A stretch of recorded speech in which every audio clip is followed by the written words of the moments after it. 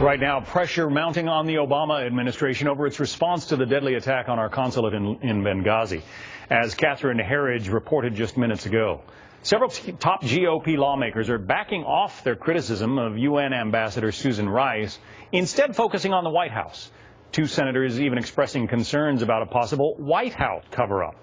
Let's talk about it with Tom Ricks. He is author of The Generals. He has spent decades covering our military. He joins us now.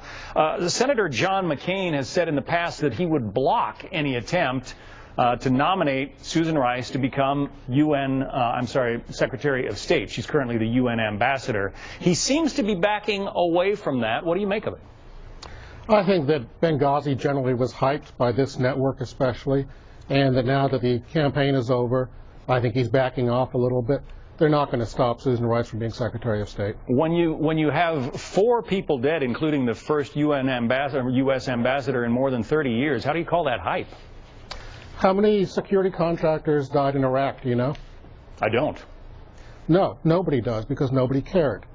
We know that several hundred died, but there was never an official count done of security contractors dead in Iraq. So when I see this focus on what was essentially a small firefight, I think, number one, I've covered a lot of firefights. It's impossible to figure out what happens in them sometimes.